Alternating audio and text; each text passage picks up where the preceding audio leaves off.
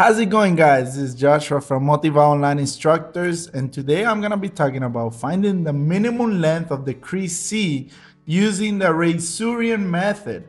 And this method is very interesting and very intellectually and logically reasoning. Now, the method, like always, I'm going to go straight to the diagram. So let's zoom out a little bit. Now let's go to this diagram. Notice that the only difference between this one and the other videos is that I have this dashed orange line from point E straight across. Now we have two angles here, and these two angles are congruent because these two triangles are congruent, right? So I'm gonna use the fact that these two angles are congruent and this new dashed line to find the minimum length. Okay, now notice what will be the sine of these two angles together. Well, sine is opposite over hypotenuse. Now, what will be the opposite? Well, the opposite will be this dashed line, but what is the length of this line? The length of that line is just the length of the paper, which is 8.5. So the opposite will be 8.5, and what is the hypotenuse? Well, the hypotenuse of this new triangle, which is a right angle triangle, will be y, right? It's the longest length. So it's 8.5 divided by y, okay? Now let's use some trigonometry identities. What is sine of 2 theta? Well, sine of 2 theta is proven that it's equal to 2 sine of theta cosine of theta, okay? Now this implies that equality holds because of the transverse. It says that this equality holds, then this equality holds. So 2 sine of theta times cosine of theta equals 8.5 divided by y. Now I'm going to use this fact and another interesting fact. What is the tangent of theta? Well, the tangent of theta is, now we're going to concentrate on the big triangle, is opposite, which is x, over adjacent, which is y again. But the adjacent is of this triangle, not of the new one, of the old one. So tangent of theta equals x over y. And this is what we're gonna use to find the minimum crease, okay? Now, so let's start with this information. I wanna change this 2 sine of theta, cosine of theta into tangent. How can I do that? Well, what is tangent? Tangent is equal to what? Sine over cosine, right? So I'm going to use this fact to change this in terms of tangent, okay? So we have 2. Now we need a cosine in the denominator. But to divide by cosine, I have to multiply by cosine. So I'm going to divide by cosine here.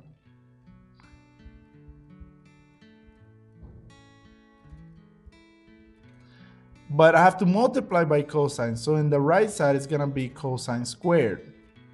Okay? And that again is equal to 8.5 over y. Now we have tangent here. But what is cosine squared equal to? Well, 2 tangent theta times cosine squared equals 8.5 divided by y. Now, what is cosine squared? Cosine squared can be written as what? 1 over secant squared. So this implies that 2 tangent of theta divided by secant squared of theta equals 8.5 over y. Okay? Now, what is secant squared? But by identities again, secant squared is what?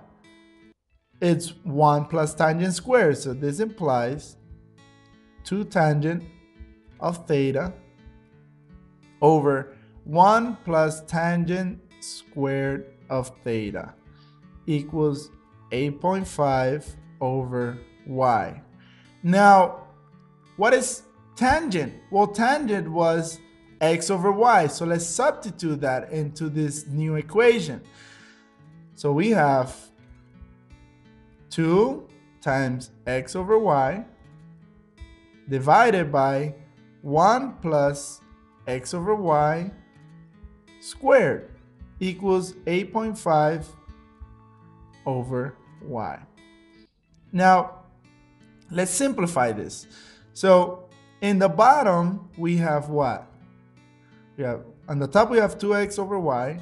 In the bottom, we have to find a common denominator, which will be y squared. So this is y squared plus x squared over y squared equals 8.5 over y.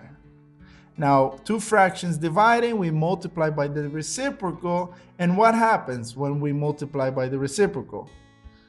Well, one of the y's is going to cancel out. So we have 2x over y times y squared over x squared plus y squared, again, equals 8.5 over y. Now this y squared is going to cancel with this y. So we're going to have then that 2x times y over x squared plus y squared equals 8.5 over y. But what can I do with this y? We can multiply it, right? And if we multiply this y, this equality, what happens? Well, we cross multiply. So we have here 2x squared, 2xy squared equals 8.5 times x squared plus y squared. Okay? Now, what is x squared plus y squared related to?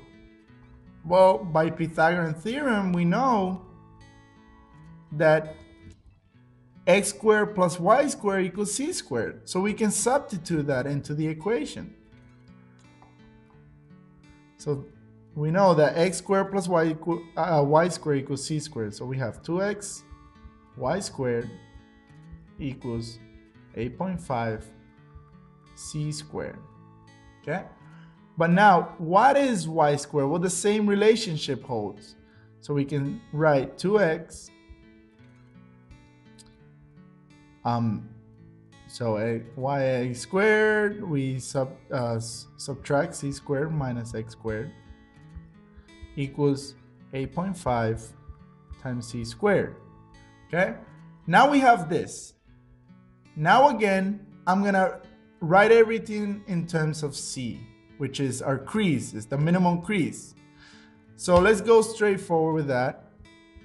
We distribute, so we have 2x c squared minus 2x cubed equals what? Equals 8.5 c squared. Now, let's move this to the left side, let's move this to the right side. So we have 2x c squared equals minus 8.5 c squared equals 2x cubed. Now we can factorize the c squared. C squared times 2x minus 8.5 equals 2x cubed. Now we divide and we have that c squared equals 2x cubed divided by 2x minus 8.5, which then gives us that c is equal to the square root of 2x cubed divided by 2x minus 8.5. And that is our answer, guys. Thanks again for watching. Please, if you like this video, subscribe, share it with your friends, and I hope you enjoy this.